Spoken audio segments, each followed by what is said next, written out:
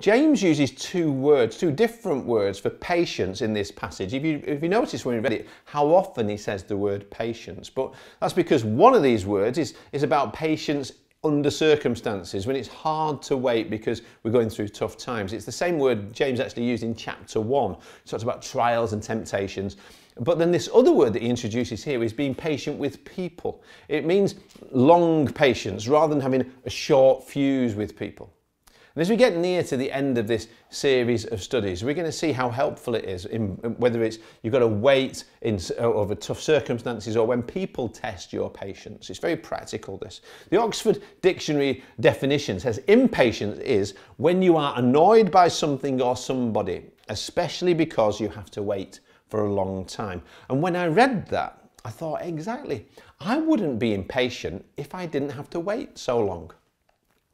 I was driving Zoe to work the other day and telling her I had to preach on this passage and it was all about patience. And she said, but you're the most impatient person I know. So I said, well, that's just because you don't know many people. And then she said, no, I know loads of people and you're still the most impatient person. Well, thankfully, the light turned to green at that point, so I changed the subject. I talked to Hannah, my daughter, about it, and then she said, are you going to give some examples about how impatient you are? And I said, well, like what? And she said, well, like you hate queues and you hate traffic, or you hate anybody going slower than you think that they should, whether they're walking or driving or replying or anything when you have to wait. So yes, I am preaching to myself and I can't wait until this sermon is over. So I'm going to admit it, I'm scoring very high on impatience. How about you? Scale of 1 to 10 on the patience test. How do you do? 10 being, well, me. Pick a number. Come on, hurry up. However you scored yourself on that, James can help us. God can help us. Look at the passage again. Have it open in front of you. I want to pull out from it 2 things that he says will not help and then 3 things that will, if we want to learn patience while you wait. So, 2 things not to do. You ready? If we want to learn to be patient, 2 things that we might do. Not me, of course. If you're in that line in the supermarket and you suddenly discover it's the wrong line, or you're behind that learner driver, what doesn't help, 2 things he mentions, is grumbling and swearing. Here in verse 9 he says, don't grumble against one another. The words for other translations say groan, don't groan. And it's like, and actually this is an internal word rather than a vocalized word. It's like that kind of, I've got to listen to that horrible music because you just put me on hold. And I might be smiling on the inside, but inside I'm like mumbling. And the number 2 is when it comes out, what's really in. And James says, don't swear, as if we ever blinking would. Well, where does James pick these words from at the end of the reading about swearing? Where did he hear about swearing? Could it be from the carpenter's shop growing up? See, classically, if we think about swearing, a picture that comes to mind for me is somebody hitting their thumb with a hammer, and then it's like they're like, sassen, frassen, rinken, fassen. But James's older brother, the carpenter of Nazareth, said as part of the Sermon on the Mount in Matthew chapter 5, I say to you, do not swear at all, but let your yes be yes and your no be no, for whatever is more than these comes from the evil one. So right here, James is repeating what his older brother Jesus said about swearing when they're growing up. And now I'm from a background that involved a lot of swearing. Growing up, I heard it all and repeated most of it back.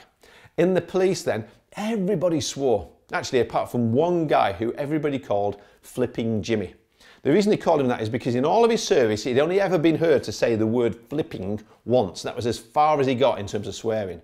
And then when I became a follower of Jesus and wanted to tell people about that, I realised this was actually a big problem for me, because I was telling people I followed Jesus, but it didn't sound like it.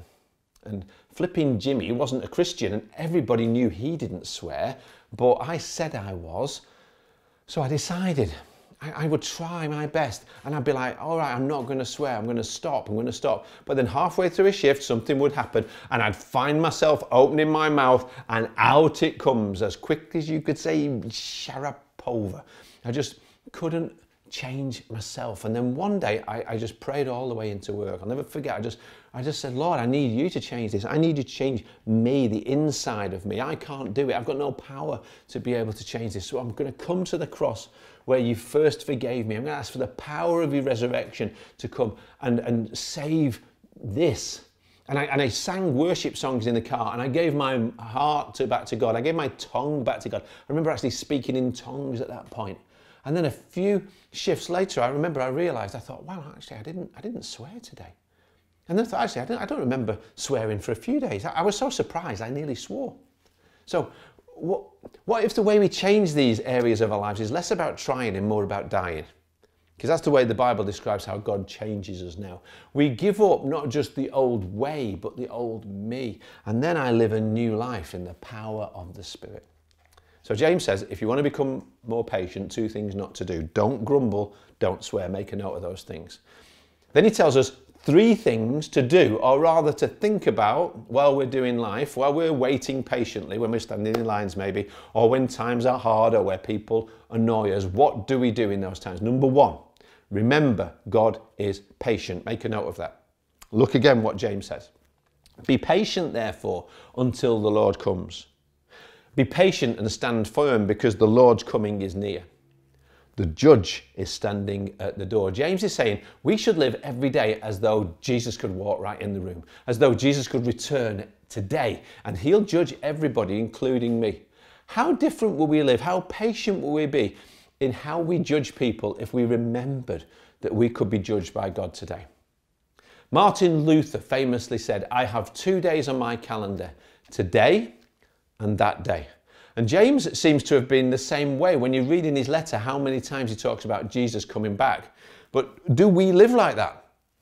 I think it might be an insight into how God sees time now too. You see, God is eternal. He's in no rush, but I rush about and I get impatient because I live by the clock. I live by the diary. I live by all the appointments on my phone and all those demands. But God looks at heaven's calendar, and right now, and every day of your life and mine, ever since Jesus came to earth for the first time to purchase salvation for us, he says, right now it is just today.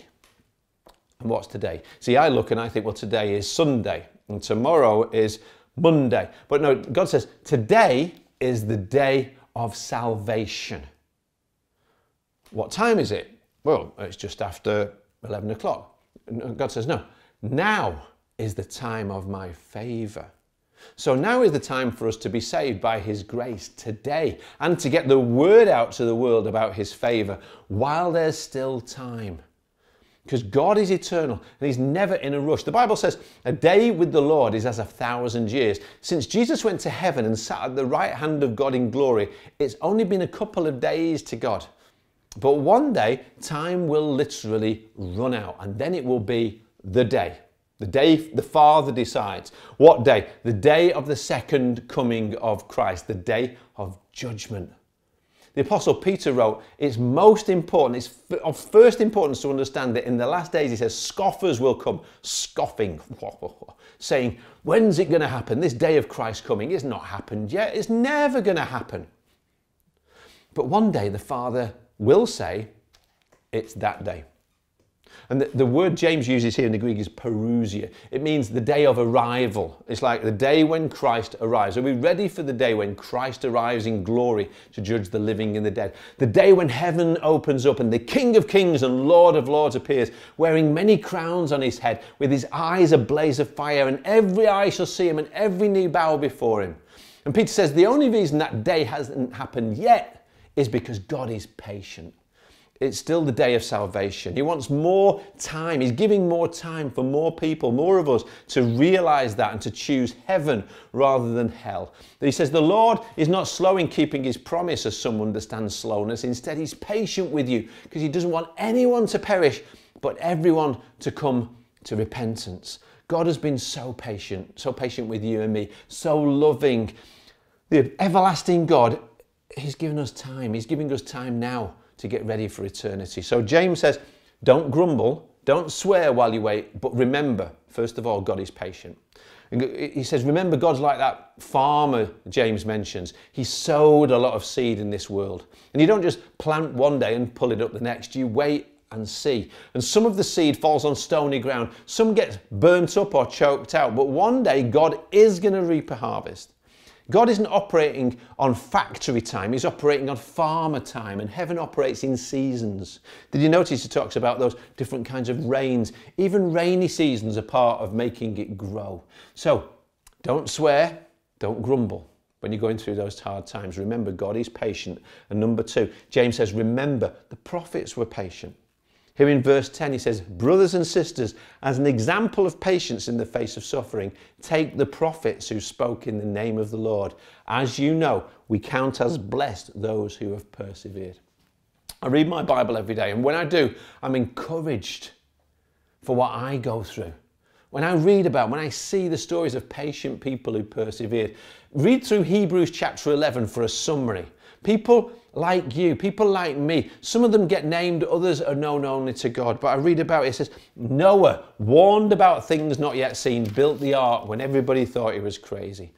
Abraham was looking forward to the city with foundations, whose architect and builder is God. His wife Sarah considered him faithful who made the promise. And then it says, they did not receive the things promised. They only saw them and welcomed them from a distance. That's prophetic. That's actually prophetic patience in action. It's not looking back. It's not past, present focus. It's being present, future focused. Hebrews 11 lists all these examples of patient faith. Not passive, but patient, waiting on God, trusting him. It says Isaac blessed Jacob and Esau in regard to their future. Jacob, when he was dying, blessed each of Joseph's sons.